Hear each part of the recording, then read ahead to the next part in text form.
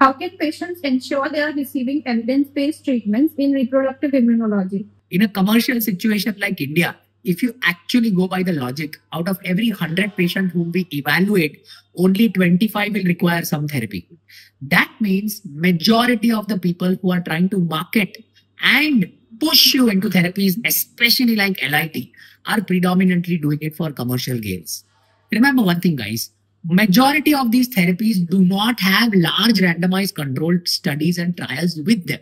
As a result of this, quite a lot of them by variety of bodies, especially like ESHRE, that is European body, or ASRM, which is an American body, is still considered to be in the frame of an experimental situation. What is important, however, is that most of these bodies do recommend the patients to be evaluated nicely. And as a result of this, you should go to a good reproductive immunologist to get correct evaluation.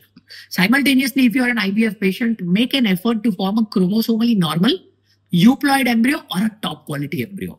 Majority of the times, doing that much is enough from the human end. Nature does take care of the rest of the stuff.